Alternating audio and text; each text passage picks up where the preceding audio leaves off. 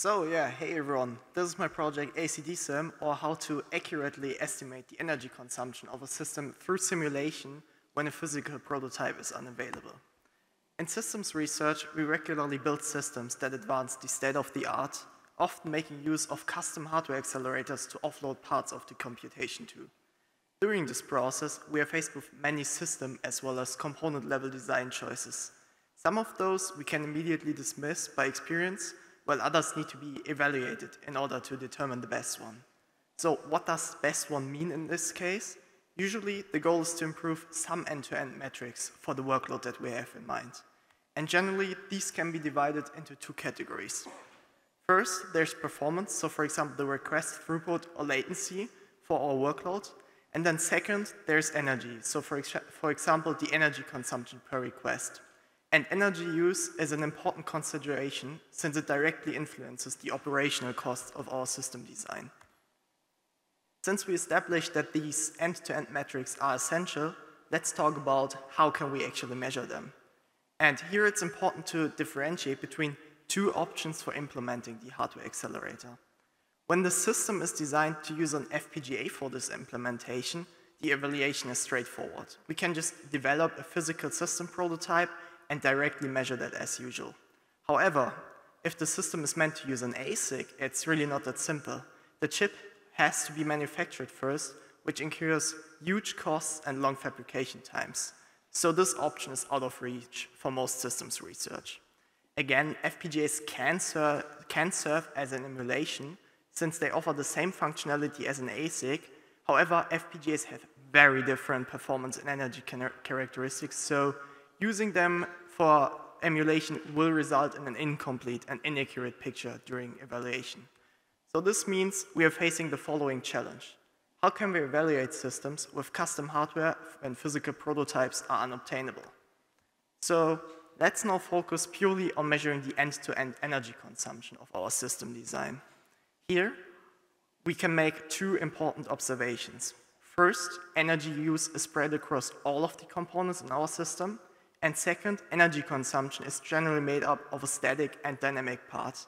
And the dynamic consumption increases when transistors switch more frequently, and as a consequence, this now means that the dynamic consumption depends heavily on the concrete workload that we are running.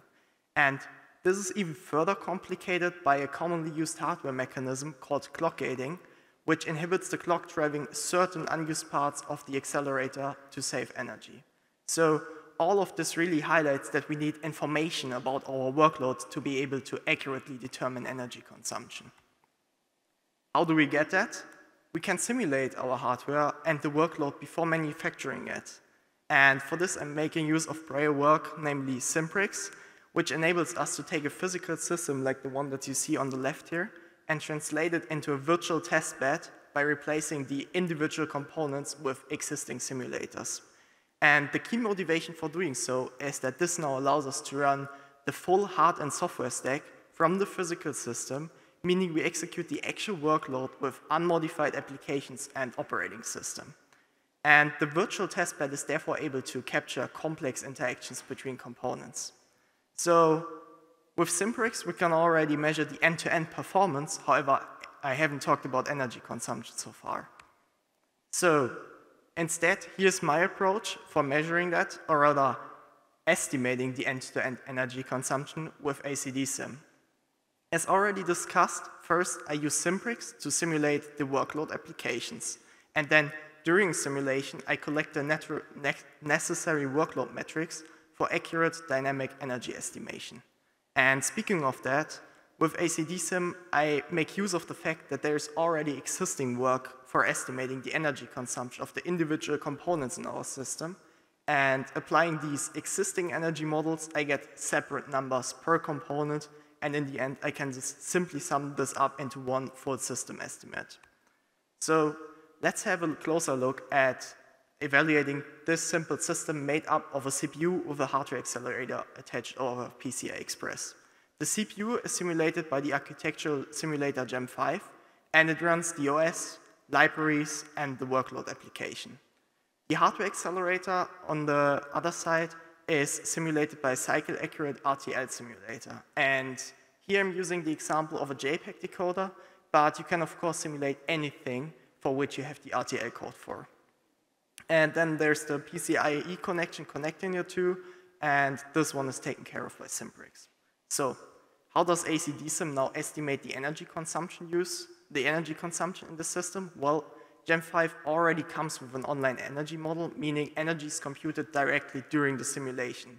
And this energy model uses the simulated CPU's execution statistics like the current processor frequency, the number of instructions executed, and cache misses, which are continuously collected over small time spans. In comparison to that, the accelerator is estimated offline. So here I configure Verilator to trace the circuit signals. And after the simulation completes, this gives me a trace file, which I feed into the energy estimation tool from a hardware toolchain. And in fact, all of the major toolchains already come with energy estimation and accept some form of circuit signal information to provide you with more accurate results. So now that we discussed the approach, I wanted to validate whether it actually works. And for this, I used an SOC FPGA board to physically prototype the system shown on the previous slide.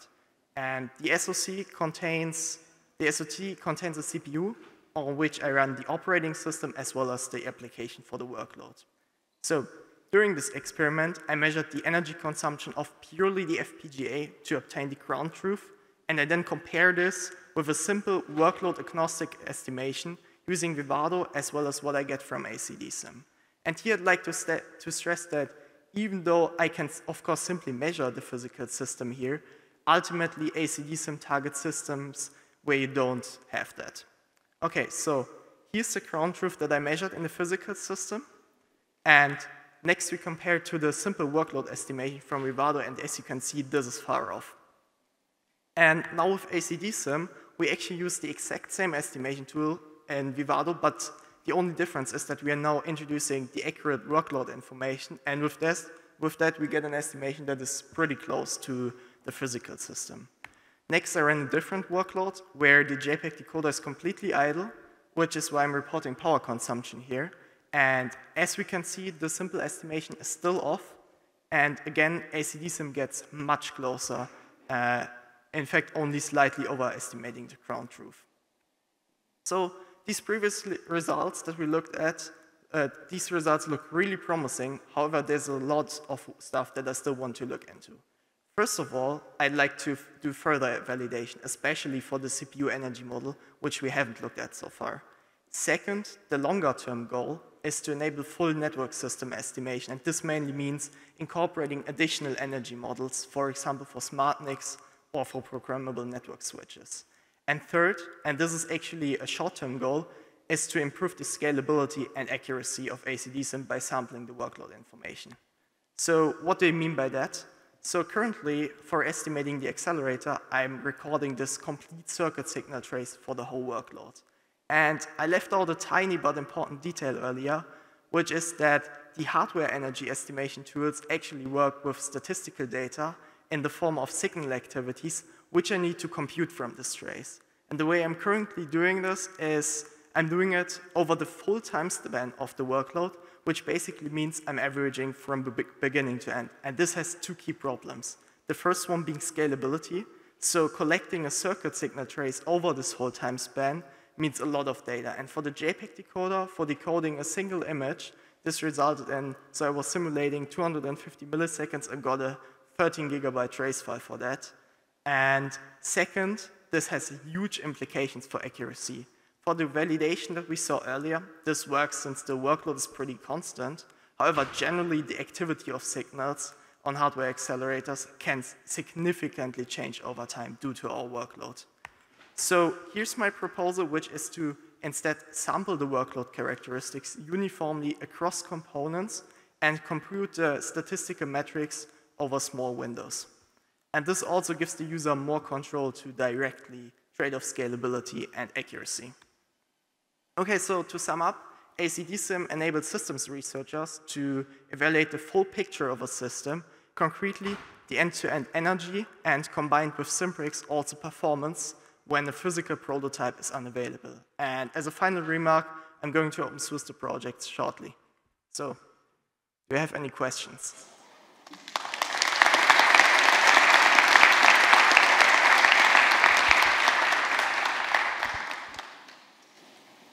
Questions?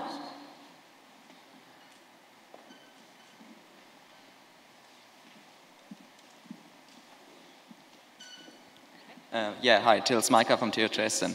Very interesting work. I have actually a question.